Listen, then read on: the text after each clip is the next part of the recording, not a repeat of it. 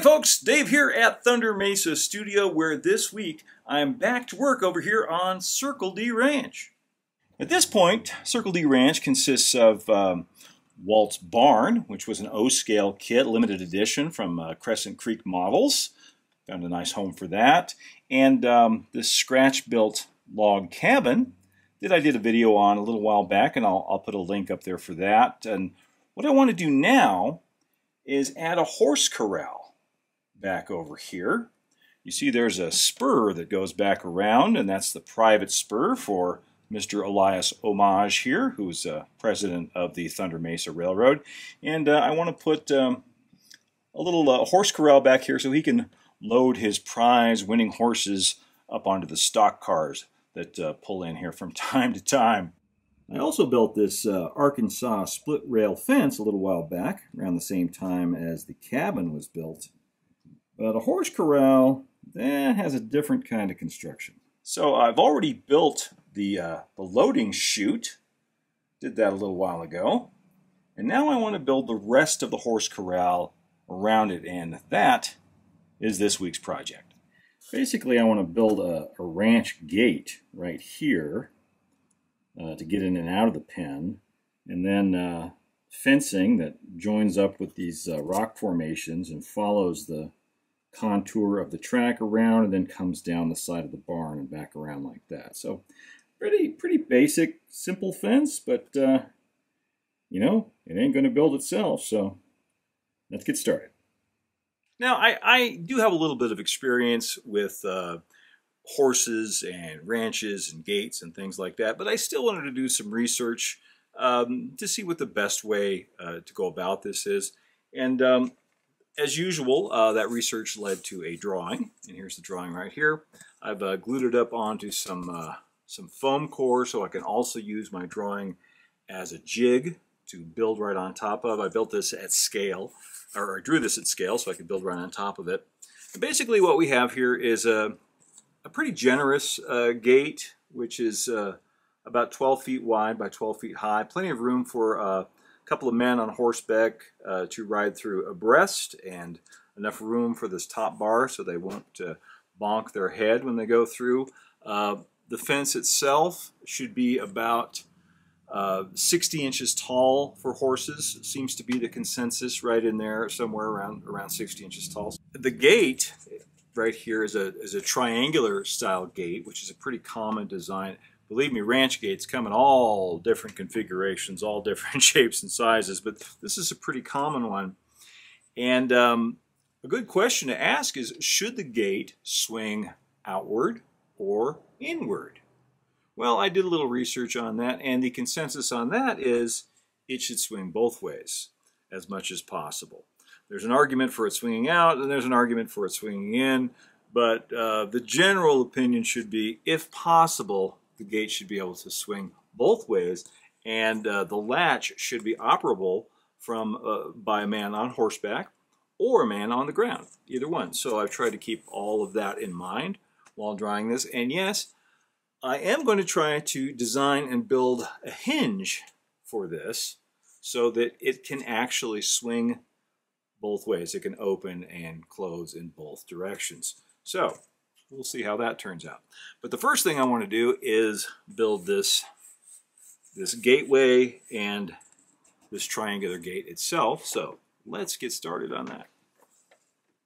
So I'm just going to cut some O-scale 8x8s for the gateway here, for both the uprights and the cross piece.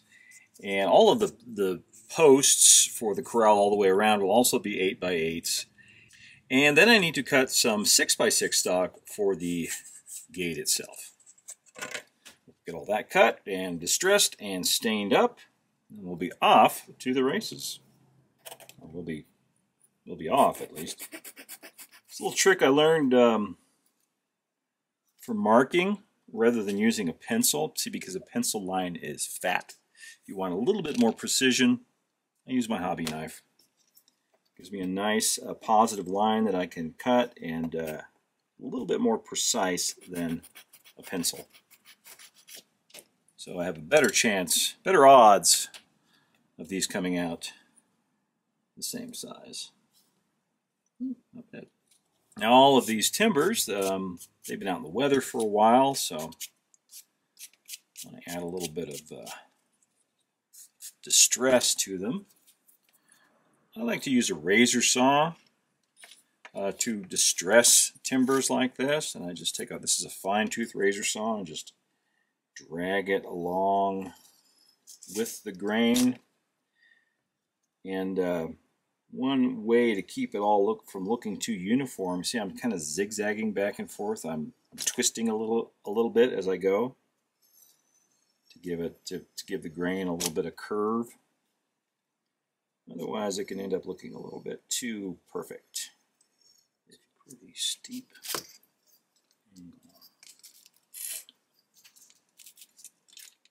Now I'm cutting this freehand. I want to be able to cut straight down as much as I can on my mark there to make sure that's a good angle. Now on my drawing, I've left a fairly generous gap here between the hinge side of the gate and the post, and that's it because if it's going to swing both ways, you've got to have the room in there to accommodate that. If it was flush up against this post here, it would not be able to swing. I mean, that'd be okay if it was just going to swing out, right? But if it's going to swing both ways, I need a good, healthy gap in here so that hinge has room to pivot. I got some shoe dye and rubbing alcohol stain already mixed up from a previous project, and see what kind of condition that's in. Yeah, it'll work. You know, just a quick dip, that's really all you need with this. You don't need to soak it in there unless you want it to be really dark. So I have been thinking about how this hinge is going to work, right? And what I have figured out is I have some aluminum tubing, very tiny aluminum tubing. I think it is about, looks like about 2 millimeter. I could tell you precisely if my calipers were working, but they're battery operated and the battery is dead, which is why I will never again buy battery powered calipers, because when you need them, the battery's dead.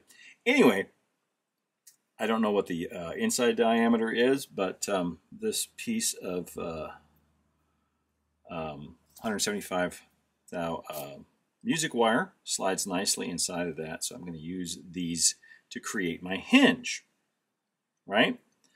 So I'm going to cut a piece of this, which is about 2 scale feet, 1/2 inch long, and then I'm going to put the wire through and bend it on both sides so it creates almost like a staple shape, and those protruding wires will go into the gate itself. And this part, the tube, will be, I'm going to create a little trough in here, and I'm going to epoxy that piece of tubing in there. And then, theoretically, the gate should pivot right on there, right? So I'm going to mark this. There we go. Okay.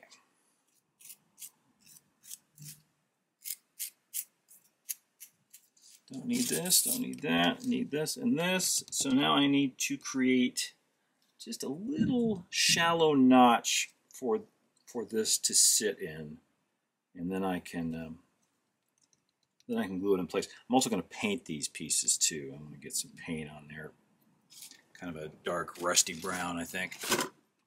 Now I've gone ahead and marked where I need a little trough to begin and end, and one of the best ways I've found to do things like this is to take a flat file and use the edge. You don't want to go too deep because then it will interfere with the swing of the gate. I just want a place that I can glue this into. Wait, back up. Thinking more about this, it seems like the smarter thing to do would be to put the wire through and bend it first I can cut the length later, right? And then just install the whole thing on there as one unit. Seems like that would be the way to do it. Do some finer adjustments later on. All right. Still nice and loose in there. Excellent. All right, now I'm going to get some paint on this using some of the old Rust-Oleum Camo Dark Brown. My favorite go-to for old metal. Wait, back up one more time. Okay, well I got this painted, but before I install it on here, the smartest thing to do, I think, would be to build the gate itself, right? And then install this in the gate, line it up with the post, and yeah, and then everything will fit together nicely. It takes me a while sometimes to get these things figured out, but I think I've got it figured out now. So I'm going to put the gate together. I'm going to use my drawing and create a jig, and I need some packaging tape to put on the top of this so I can glue on top. Okay. Now I'll get some nice pins. I've chamfered one of the ends here, the end where it meets the fence post, because it would be worn down like that. It should not take very long at all. And then the angle brace, bring it all together. All right. I think we can do this now. Got my hinge, got my gate. Looks okay. I need to mark where the holes are going to be. I need to drill a couple of holes. I want a nice tight fit. I'm using a size 71 bit. A little bit smaller in diameter than this wire. Hopefully I can get a nice just press fit on this hinge. Remember, you can always make holes bigger. It's much harder to make them smaller.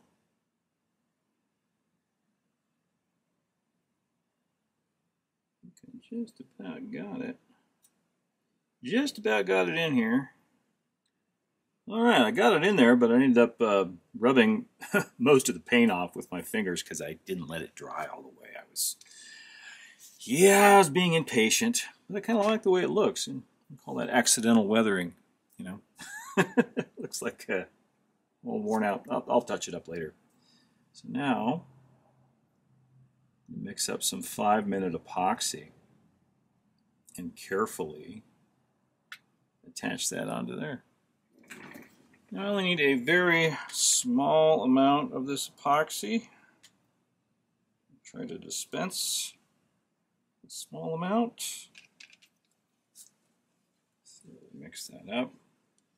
We're going to be really super careful not to get this into the working part of the hinge. You know what I mean?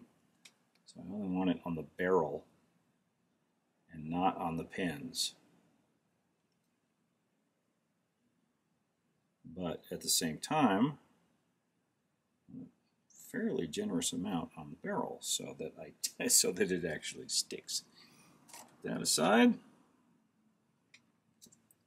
and it needs to prop this up level. A little scrap of something. There we go. Into the slot it goes.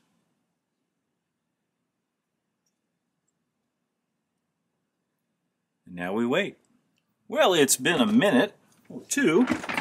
I don't want to mess with this too much. The epoxy has set up, but I really want to give it a chance to cure completely, probably overnight, before I monkey around with this too much. But I just can't resist testing to see. Oh, look at that.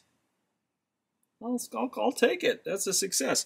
Now I can finish building the rest of the ranch gate, or the gateway, the archway here. Put those pieces together. I also have a little stop here that the gate would sit on. I need to figure out a way to latch the gate. So I think I'm going to just put a peg in the top of this, and I'm going to secure it closed with a piece of rope that can be a loop of rope that can be removed from either side of the gate, and by a person on horseback or a person on foot. So I just need to figure out what to use for a peg. I bet this toothpick will work. Something like it.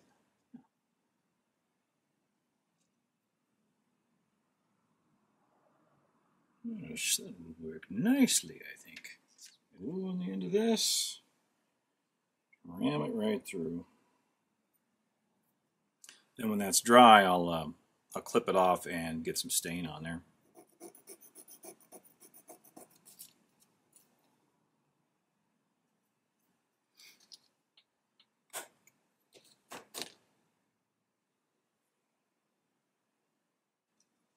Now I think I can put the rest of the gate together. Okay, well, the gate is pretty much finished. I added some diagonal bracing up here at the top with some 1x8s just to make it, a little bit stronger. I also added a couple of pins to help locate the gate over where the corral is going to go. It's foam over there on Circle D Ranch, except for the base of the barn itself. It's foam covered with sanded grout and some real dirt sprinkled on top. So these will just poke right down through that foam and hold the gate upright while I'm building the rest of the fencing around it. Right now, I want to add the rope. It's going to be used to hold the corral shut. I've just got this is some number 10 crochet thread, and I've colored a few inches of it here, a darker brown with a Sharpie. I'll grab some CA. Just want to put a dab right here so I can start this. And I'm going to take it just to cut this off right here so I can work with it. Wrap this around a couple of times, and then I'll leave a larger loop that can go over that peg that we put in there. We can loop it through here, and through there, tie it off.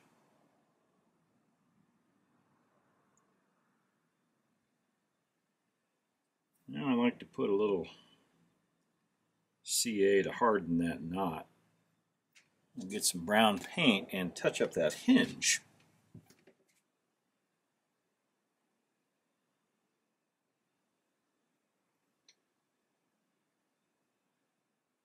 I'll get back in there with some chalk.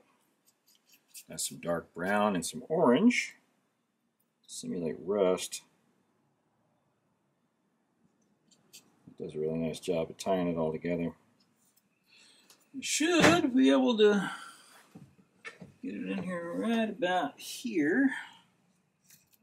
Just like that. All right. The gate is in. Just need to build the rest of the corral. Now, before I start building the corral fence, I just wanted to take a minute to talk about the other key component in this scene, and that is this loading chute. I built this a while ago, and unfortunately I did not film the build, but I did photograph it, so I'll throw some slides up there while I'm talking about this. But it's basically built in the same way, with the same techniques as the gate I just did. It's O-scale lumber, 8x8s for the uprights, and then some coffee stir sticks for the planks. And that's about it. Then it's got some nice little details like some nut bolt washer castings and this little horseshoe up here on the top, which is laser cut. I really like that. Now I know you horse people out there, a lot of you are saying, why would they have a loading chute in a horse corral? Well, play along with me here, all right? This particular horse corral belongs to Elias Homage, who is the president of the Thunder Mesa Mining Company Railroad, and he's the owner of Circle D Ranch, and he has his own private spur that comes out to his barn. And he likes to, go riding in the country sometimes. And sometimes he likes to transport his horses on his railroad. So he has a loading chute dedicated to that purpose at the back of the horse corral. So that's the whole backstory on that.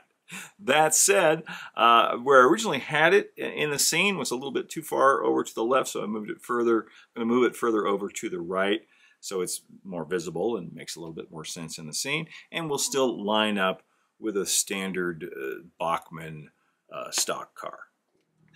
Well, now I'm ready to start on the sections of corral fence, and I'm using the same drawing as a building jig template that I used for the gate. I drew a little section of fence down here, and I want to build it in 8-foot sections. Like this, and the uprights are scale 8x8s, and the cross pieces are actually coffee stir sticks, but they're not the ones I usually use. These were sent to me by a friend of the channel, and they're a little more petite than the ones I usually use. These are about a scale 2 inches, about scale 2 inches by about 9 inches. They vary a lot, which I like. And I'm sorry, I don't remember who sent them to me. And if you're out there watching, let me know so I can give you a shout out. And I'm very sorry that I forgot. And I want to thank you for sending them to me, because I found them very, very handy. In fact, I'd like to know where you got them. That said, let's start in building this. And the important thing to remember with livestock fencing like this, be it horses or cows or whatever, is that the posts go on the outside, right? And the reason for that is that if the animal leans up against the fence, the boards don't just pop out, right? Because the animals are heavy. So I'm building this actually from the inside, and it'll be flipped over. Just quickly get this first 8-foot section done. Now this first section is a full section of fence with 2 posts, and the next one will be a half section, so it'll just be 1 post and the 3 rails coming out. By the way, this is what's known as a 3-rail fence. Very, very common out here in the West. You just need to make it tall enough so that the horses can't jump over it. And that's usually measured up to, their withers, it's usually about 60 inches is a good rule of thumb on that. I think we can pop this out of here. There we go. I've got a little nail in my pin vise. Put some nail holes. Just a nice detail that's very easy to add. And notice these boards don't come all the way to the end, and that's because the next 3 slats, are going to overlap right there. Well, the glue is dry on one of the half sections I was just talking about, so now you can see how they go together, just like that. I just want to show you one little detail here. See how this is kind of cut away, these scalloped. I did that with a hobby knife. Made these scalloped indentations in the top. And that is something known as cribbing, which is often seen on horse corrals. Sometimes when horses get bored, they will chew on the wood and create these scallop-shaped indentations. So, I don't want my horses to be bored, but it's a cool detail to include nonetheless.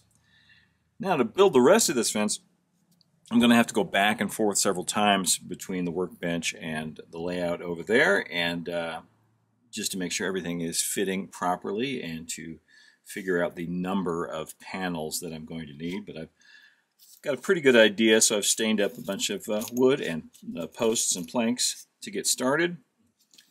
This is kind of a tough spot to work in, and an even harder area to get good video out, so I hope you can see what I'm doing back here. Using some Eileen's tacky glue to hold it in place.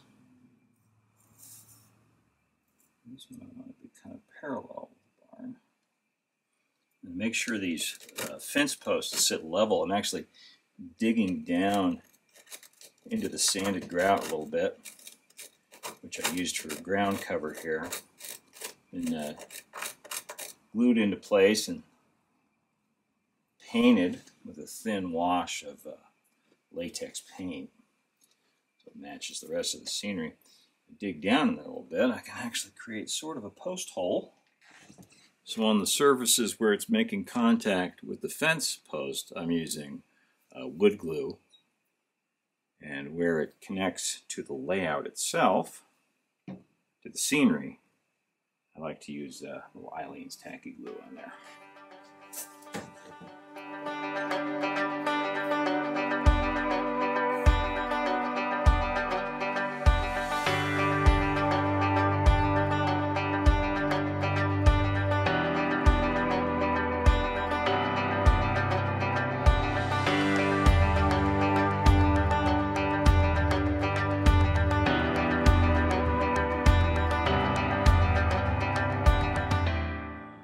Okay, now I need to take the fence back over here to this rock formation, which is actually going to form part of the enclosure.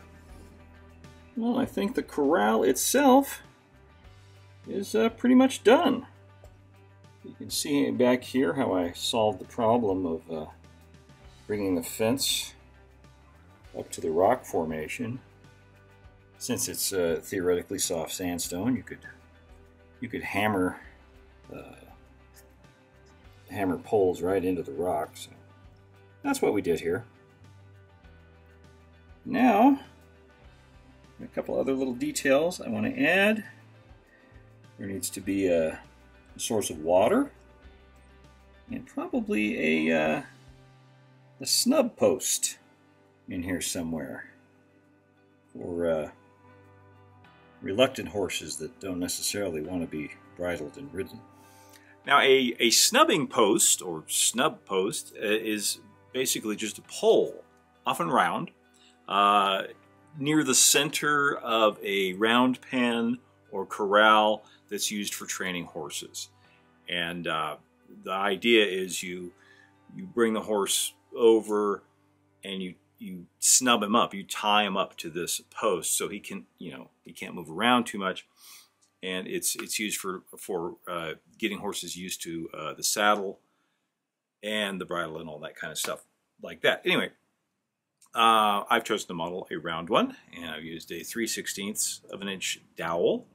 Put a length of dress pin in the bottom so I can put it down into the foam.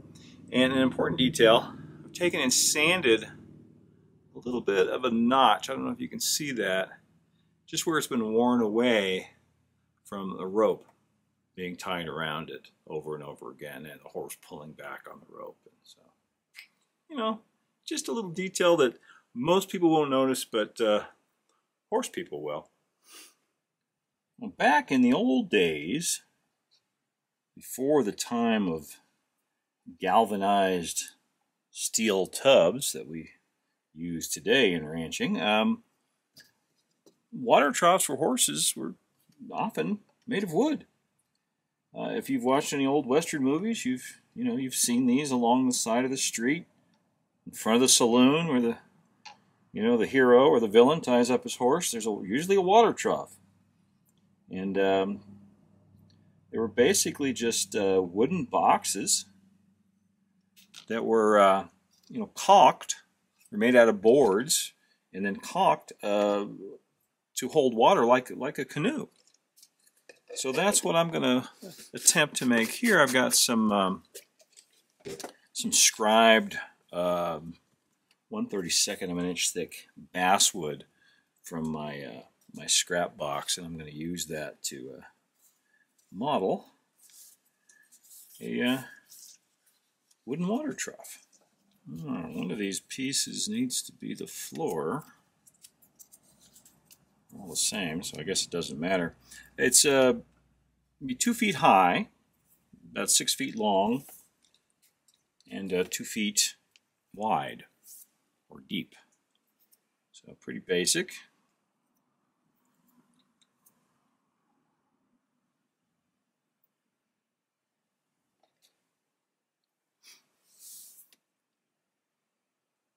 One thing I can't stress enough on all of these things, the corral, the gate, all of it, these things were not built by professional carpenters. They're built by ranch hands, cowboys, things like that. So if some of the angles are a little cattywampus, that's okay. That just adds authenticity to a model like this.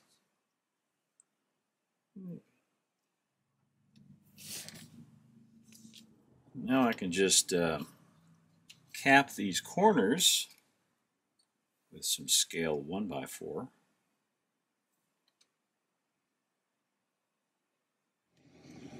There. I think that'll work. Now for the water, got something else planned. I put a block in here. This is some 1/4 inch square stock inside, and that is to raise up the level of the water, which is actually going to be made from a piece of clear acetate. Well, it was clear until I painted it a murky, swampy green on the back. I don't know about you, but I've never seen a horse trough where the water looked clean. So now I cut this to the right size. So what I should be able to do, glue it in here with the shiny side up, and it should do a pretty good job of simulating the look of water. I don't want to use CA. Where is my Eileen's Tacky Glue? Put a little smear of that in there. And let's see now. This is the shiny side, yes. Okay. Should be able to just press this down in there. There we go. Now, I'm going to use some watercolors. My favorite burnt sienna and cobalt blue mixture. Because, you know, even though these things are caulked, they are made of wood and they are going to leak. So let's find the board line here. I'm going to put some water streaks down the side. I'm going to do one side because only one side is going to be visible, really. I'm just going to glue it in place. Right over here by the fence, it'd be relatively easy for the people working on the ranch to refill. And if you're wondering where the water comes from for the trough, this is the 19th century. There's a creek right over there. I haven't poured the water in it yet, but eventually there will be a creek over there. And so they would take buckets and just bring it right over. Just the same way they get water to the house. Now, something you will not find in a horse corral that's currently in use by actual horses is grass and weeds. And that is because a horse will eat absolutely everything that they can reach. And they'll go through the fence with their head and get grass and weeds. But just beyond their reach, they will grow. So I want to put some clumps of grass and weeds around the perimeter of the corral, but none inside. And I'm just using some silver tufts. It's hard to say. Silver tufts from Scenic Express.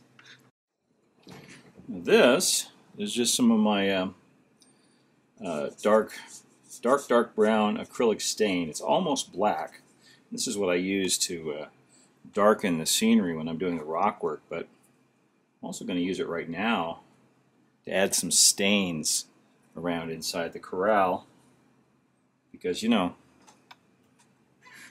horses make messes. First I want to put some by the water trough. Perhaps some water has leaked out. Just a few random spots here and there. That'll all dry a shade lighter than that, so I think that's pretty good. Now there is something I almost forgot.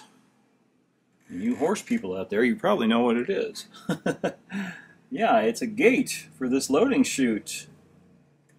In order to prevent any unscheduled departures from the corral, I just made up a little triangular gate to kind of match the one on the front of the corral.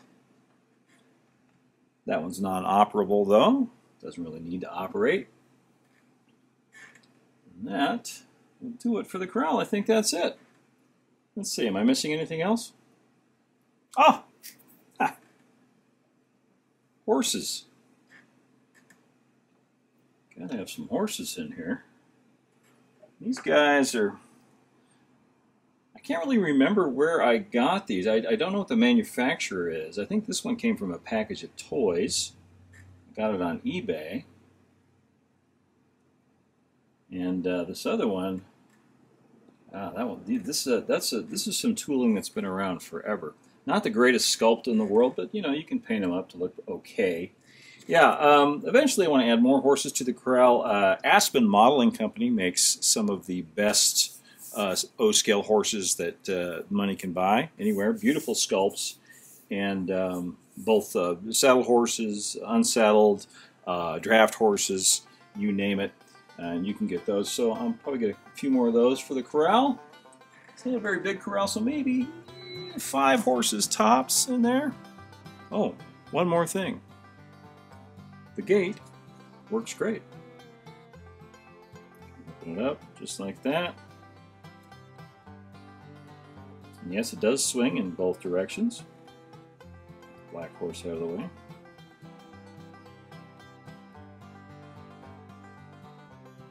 Very happy with the way that turned out.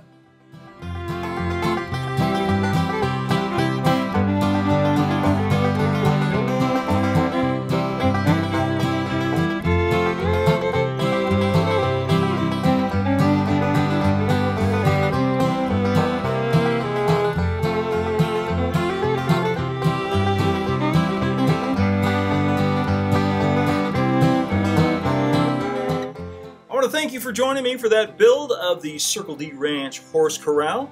Don't forget to hit like and subscribe if you want to see more of this kind of thing.